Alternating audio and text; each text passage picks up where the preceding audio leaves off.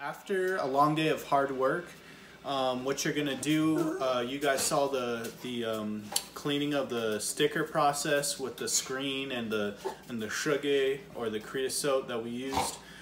So after that, what you want to do when you get home, and right when you get home, is you want to throw it in a big pot, throw some water in it, and we're gonna let this come to a boil and cook for about 30 minutes or so. After that, I'll show you the next process of drying them out in the sun, and usually let them dry out for about a week.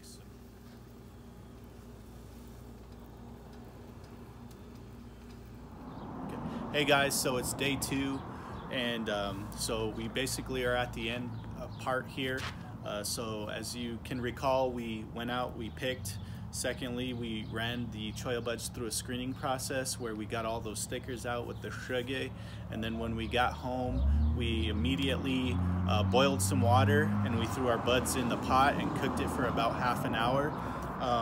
So right after you do that, what you're gonna do is you're gonna go outside, and as you can see here, you're just gonna find a nice table, or a screen would be the best to lay all the buds down, and you're gonna let that sit for about a week.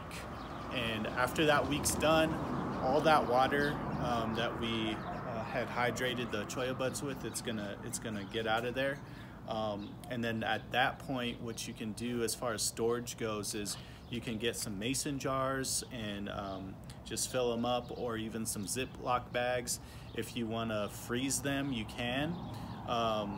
And you can start just giving them out. And so when you give them out and you want to cook them again, you're going to do just that same process as we did when we got back home. You're going to boil water, you're going to cook it for a good half an hour, and the buds will rehydrate, so it will get nice and plump again. So and lastly, what I did want to mention is just the nutritional value. So you know, the cholla buds, big part of our culture. It's a big part of the reason why our people were so healthy for so many years. It does regulate your blood sugar levels, and it is also just a great source of calcium for you. So I think there is this thing done of comparing a glass of milk to like a cup of cholla buds, and cholla buds just surpass them with the amount of calcium it had in it. So I hope you enjoyed the video, and I encourage you guys to get out and go pick for yourself and your families. So thank you.